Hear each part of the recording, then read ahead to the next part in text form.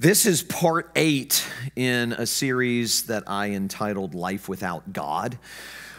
We've been making our way through different sections of the biblical book of Ecclesiastes.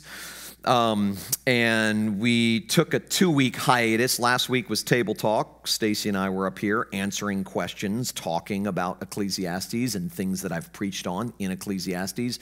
And then the week before was Easter. So we've taken a 2-week hiatus, but we're back, and it's just this week and next week. That's it. 2 more Sundays of this series, and I always get a little bit nervous when a series is ending because that means I have to come up with a new series. So pray for me. I'm not exactly sure what I'm going to do yet. I should by now, but I don't. But this morning, I want to look at Ecclesiastes chapter 11. It's only 12 chapters. Ecclesiastes chapter 11, and I want to focus on verses 7 through 10. Ecclesiastes chapter 11, verses 7 through 10. The writer says this: "Light is sweet. How pleasant to see a new day dawning. When people live to be very old, let them rejoice in every day of life. But let them also remember there will be many dark days. Everything still to come is meaningless. Young people, it's wonderful to be young. Enjoy every minute of it. Do everything you want to do. Take it all in. But remember that you must give an account to God for everything you do. So refuse to worry and keep your body healthy. But remember that youth with a whole life before you is meaningless." Encouraging words from the writer of Ecclesiastes. So, as we've seen week after week, Ecclesiastes is a bold and honest, courageous look at the ways that we try to find happiness and meaning in life apart from God. Which is why I've said each week that the subtitle to Ecclesiastes could easily be The Search. Because the writer, and we're not exactly sure who that is, some people say King Solomon, other people say that it was someone taking on a Solomonic persona. It doesn't really matter. But the writer has been combing through life under the sun, looking for lasting happiness, for something to satisfy, for something, someone to fill voids, the voids that he feels. He's been searching high and low for meaning and purpose in things like wisdom and wealth, power and accomplishments, relationships and pleasure, winning and trying to control things. And he still hasn't found what he's looking for. So we get to chapter 11 and the search goes on. He keeps looking, he keeps examining, he keeps excavating life under the sun to try to find that missing piece of the puzzle that he feels but can't fully identify. And in these verses, the ones I just read, he addresses the vanity of trying to find ultimate meaning and purpose in our age and our stage in life. I think a lot about that these days. I'm 51, and it seems like just yesterday I was 31. I'm embarrassed to admit that aging has not been easy for me. I struggle with it. I see pictures of myself from just 10 years ago, and I wonder what happened. As I age, I realize just how much of my value and my significance came with youth. The energy I had, the ambition I had, the opportunities I had, my dreams, my youthful looks. 5 or 6 years ago, when I would tell people that I was a grandfather, they would say, "Wow, you look way too young to be a grandfather." They don't say that anymore. They're like, "Oh, that's sweet." I'm like, "Wait a second, you're supposed to say." For the first time in my life, cosmetic surgery is very understandable to me, okay? It's very plausible. But when you're young, you don't think about getting old. You just don't. I mean, you have your whole life ahead of you, and there's so much good in that. I mean, he says in verse 9, the first part of verse 9, young people, it's a wonderful thing to be young. Enjoy every minute of it. Do everything you want to do. Take it all in. I mean, you and I both know that the blessings of youth are numerous. Stamina that we had, opportunities, ignorance of passing time. The newness of things, the excitement at seemingly endless possibilities. Your whole life is ahead of you. Getting married, starting a family, becoming a parent, beginning your career, making your mark, dreaming about the mark you want to make, earning your own money, not being dependent on the people you had been dependent on for so long. There is an aliveness, an excitement, a rush in being young. If God gave me 3 wishes, okay, 3 wishes, after wishing for $5 billion, okay, but if God gave me 3 wishes, my wishes would be steeped in vanity, okay, I'm embarrassed to say. I would probably ask him to give me back 11 years of my life, put me at 40 years old, and then just keep me there for like 30 or 40 years. That was a time in my life where I felt more alive than I had ever felt. I was at the top of my game professionally. Life seemed to be going exactly the way I had dreamed I wanted it to go. And then things happen. All of that changes. I loved being young. I didn't appreciate it as much as I should have because, as I said, when you're young, you don't think about getting old. But I loved it. Loved it. I loved the energy I had. I loved the opportunities I had. I loved the dreams I had. I loved being a young dad to young kids. I loved it. Nothing but fond memories of being young. And some of you who are older than I am are looking at me without any sympathy whatsoever because you think I'm still young, and I appreciate that.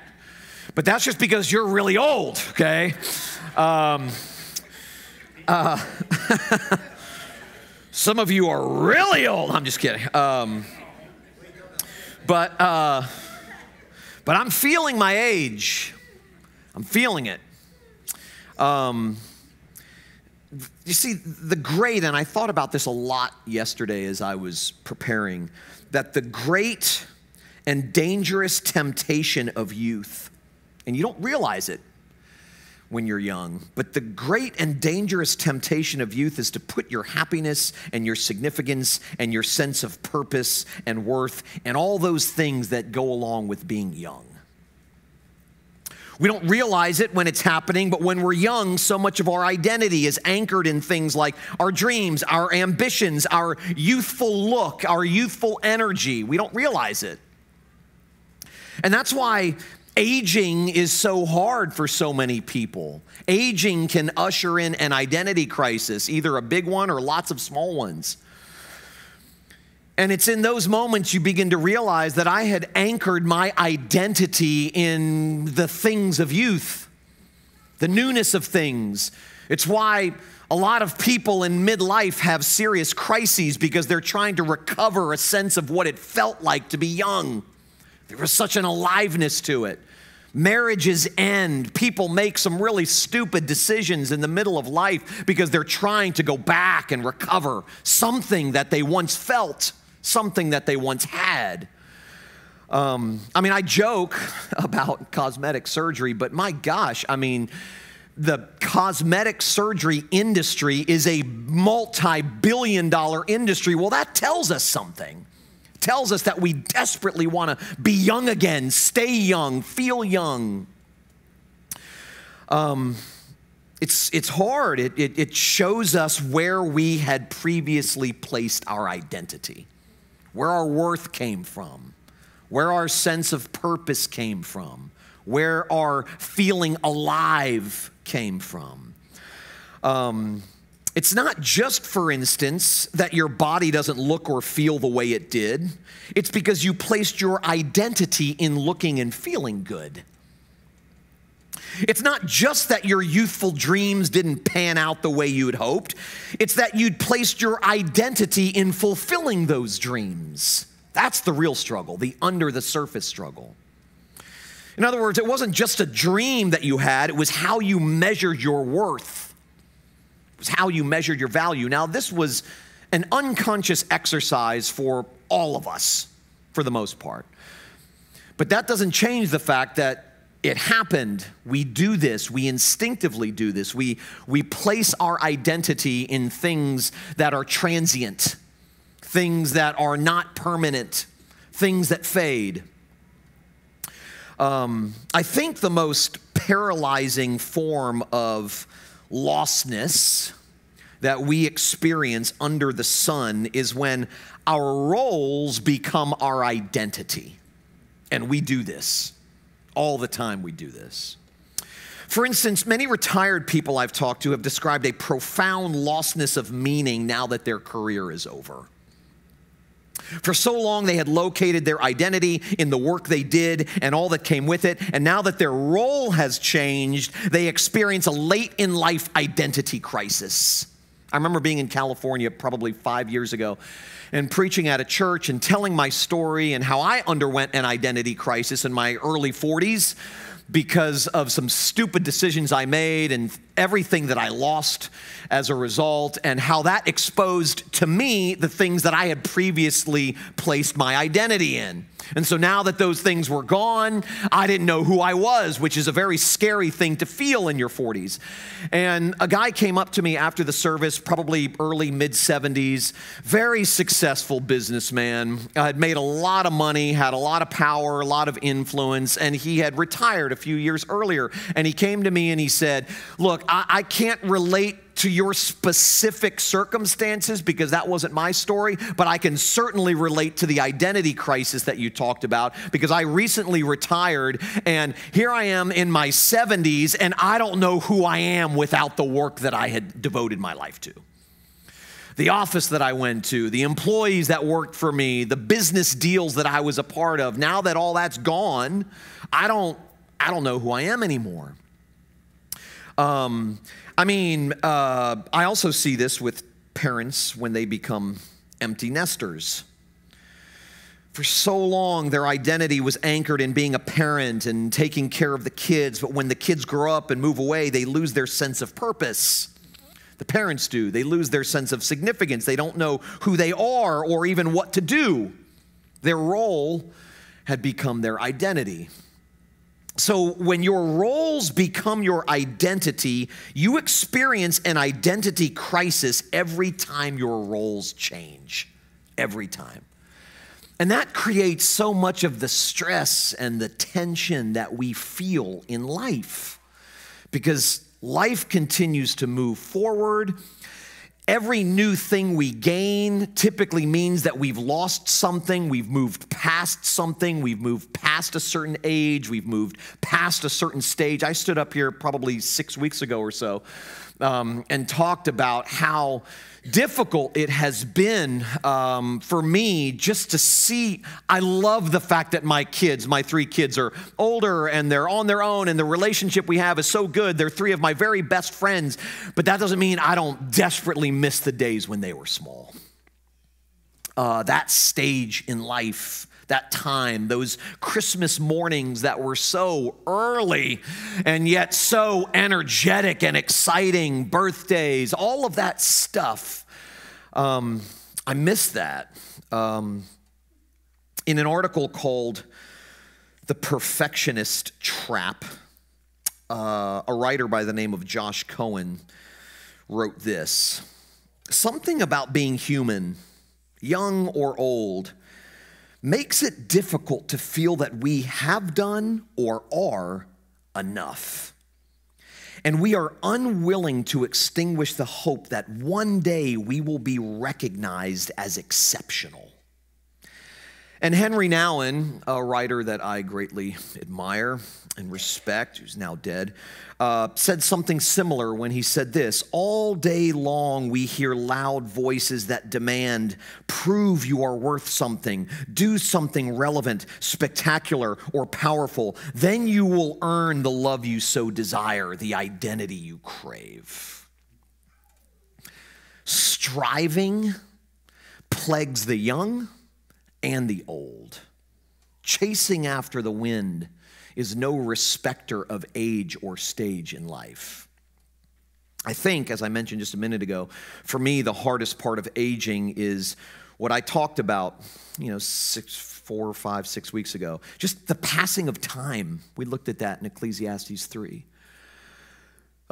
Philosopher Peter Kraft said, time is a river that takes from us everything it gives us. I feel that. I feel that acutely, more now than ever. I spend a lot of time these days reflecting, remembering, wishing I would have enjoyed more in the moments that I had. Thinking foolishly that this would last forever, that these moments wouldn't pass. I spent so much time, like I said a minute ago, I loved the stage of my kids being young. But I remember spending time thinking about how much I was going to enjoy it when they were older. And I think there was a part of me that missed out on what the moments had to offer because I was looking to the next moment, to the next thing, to the next season. I mean, I've always craved more than what I have. The next thing. I mean, this goes back to the time I was a kid. I was always looking past the current moment to what the next moment might be, or what I want the next moment to be. When I got to college, I couldn't wait to get out of college and get to graduate school. When I was in graduate school, I couldn't wait to get out of graduate school to get on with my career. After I got my first job, I just couldn't stop thinking about what my next job was going to be. All of that stuff. And when I became a pastor, I wanted this week's sermon to be better than last week's sermon. As an author, I wanted this book to be better than the last book. I was always chasing the wind. Speaking openly and honestly everywhere I went about the exhaustion of living on a performance treadmill while I was living on a performance treadmill. And I didn't have the self-awareness back then to even really know what I was doing or why I was doing it. I was just sort of going through the motions. But loss and regret has a way of sobering you up, making you more self-aware, making you think a little bit more deeply about what's under the surface of your life, under the surface of your heart and your desires. And so I spend a lot of time these days reflecting, remembering, wishing. I live with regrets. We all do. And even though I've learned a lot about slowing down and savoring the moment and not taking minutes for granted, time continues to pass. And I can't stop it. I hate my birthdays now. Hate them. I used to love them when I was a kid. But for some reason, just the passing of time and my inability to slow it down makes me sad these days. And it also scares me, because I'm constantly asking myself, what am I missing? Am I missing out on something that I don't want to be missing out on? I don't want to make the same mistake twice. What should I be doing? How should I be spending my time? Is there any way to slow things down? Now, don't get me wrong. There are many things I enjoy about getting older. Many things.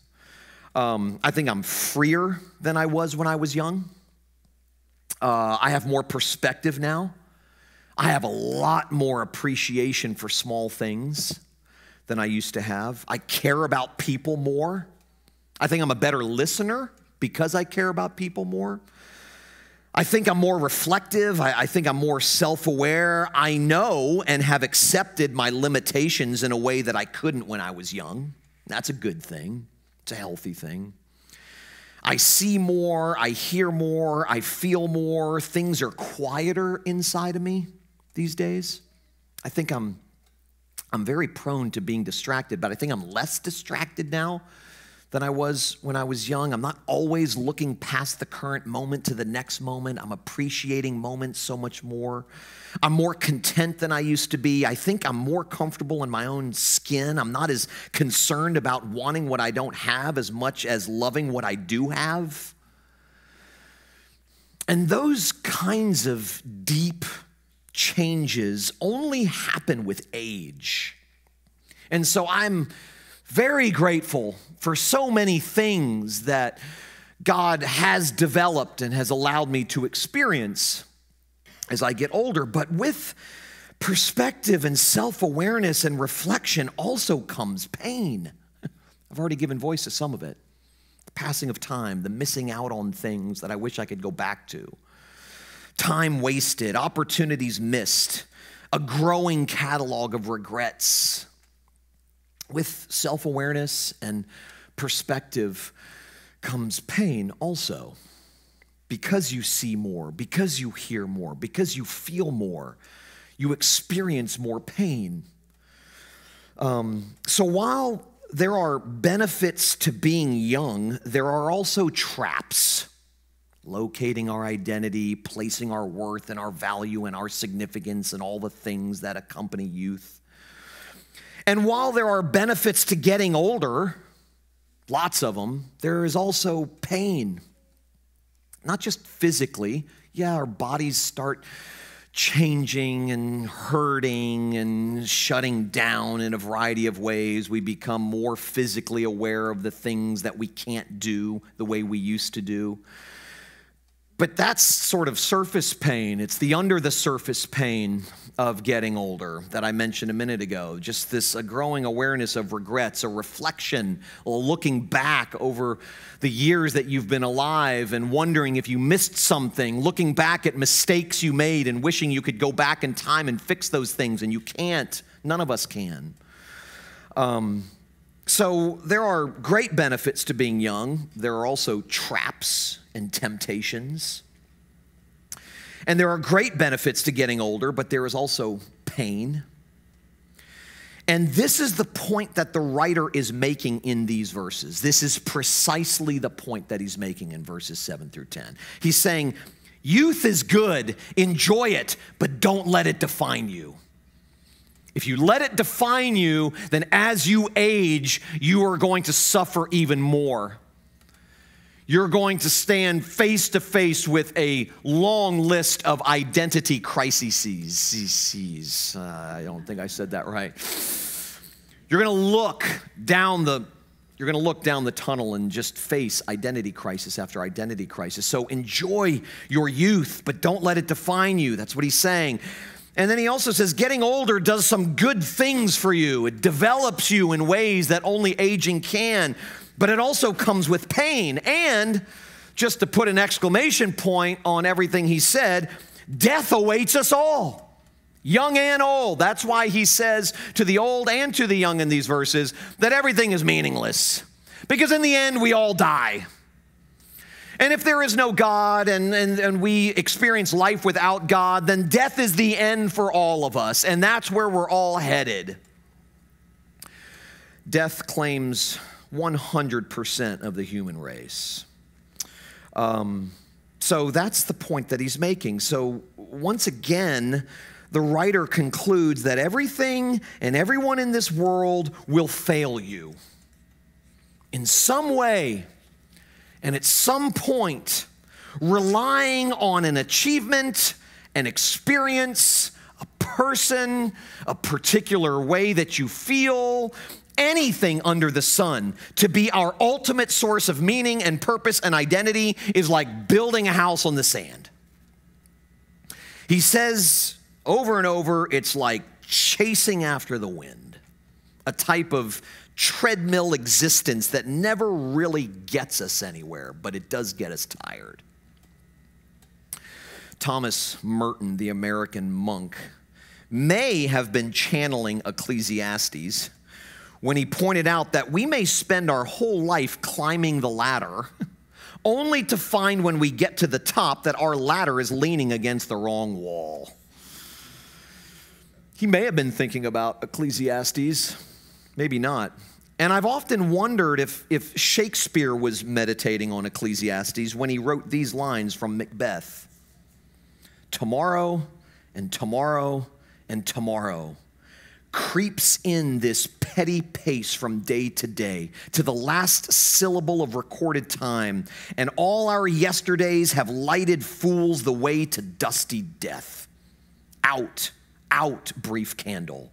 Life's but a walking shadow, a poor player that struts and frets his hour upon the stage and then is heard no more. It is a tale told by an idiot, full of sound and fury, signifying nothing. At least he's honest. An accurate description of life without God. So I'll try to put it even more plainly than Shakespeare and Thomas Merton. Apart from God, life is ultimately meaningless and hopeless. And once we realize this, once we have the courage to realize this, once we have the courage to acknowledge this, to admit this, it brings us to a place of despair where we are finally ready to hear good news. It brings us to our knees, to a place where we are finally ready to hear the gospel. I shared with the guys on Thursday night at the Vault that Paul Zoll, my good friend, told me in a time of severe crisis that when the student is ready, the teacher appears.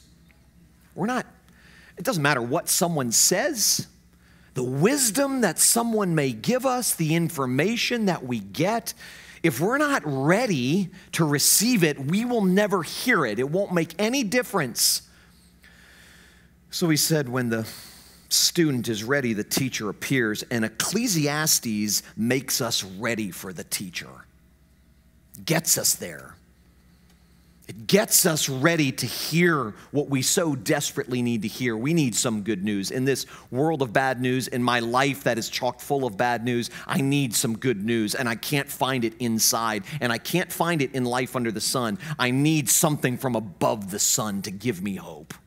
Something lasting, something eternal, something permanent. Not the transient stuff that I float from here in life under the sun.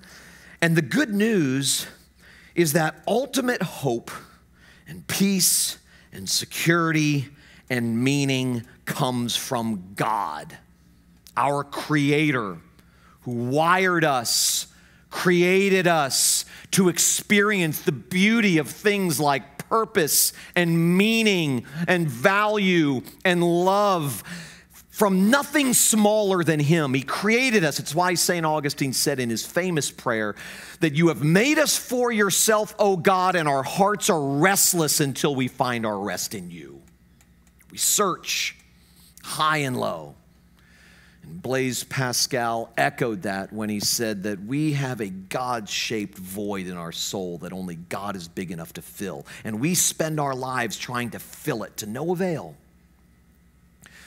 To no avail. So all of the things we long for in the deepest part of our being, the hope, peace, security, meaning that we crave comes from God, not anything we do or anything we can become. It comes from God's love for us. It comes from God's approval of us. It comes from God's friendship to us, no matter what.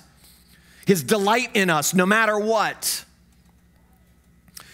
It's God's grace and mercy and forgiveness that gives us a reason to live and a reason to laugh, a reason to not take ourselves so seriously because we have nothing to prove. We have nothing to protect. We belong to God. Our Creator defines us with His love, His acceptance.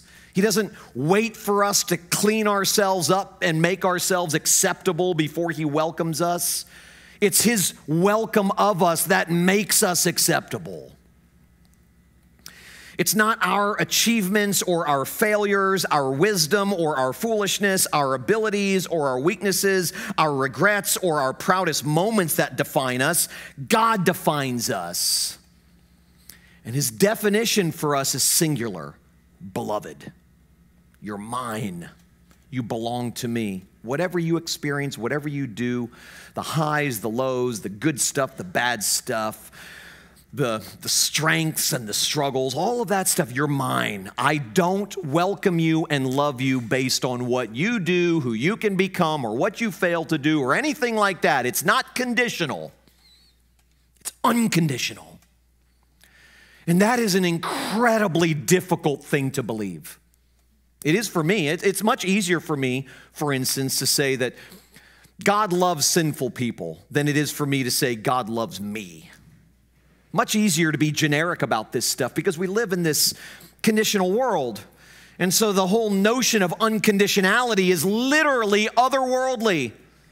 It goes against the grain of any logic that we may have regarding how things are supposed to work in this world. So if you're tired, like I am, of trying to make it on your own, tired of searching but never finding, tired of solutions that make your emptiness emptier, then stop chasing the wind. It's more tempting to do that when you're young than when you're old because you just get tired as you age. But that doesn't mean that we stop chasing after the wind even as we age, in a different way maybe.